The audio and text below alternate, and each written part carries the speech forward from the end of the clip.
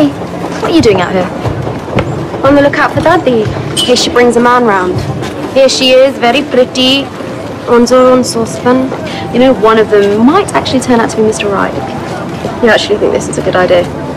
Oh, I know it hurt breaking up with Adam, but there are other men out there. They're your future Habs, not him. Put a lot of thought into this. Where exactly did Daddy get this idea from? Funny how it just jumped into her head. Don't lay this on me. Look, I told her you're your own woman and... But you still agree with her?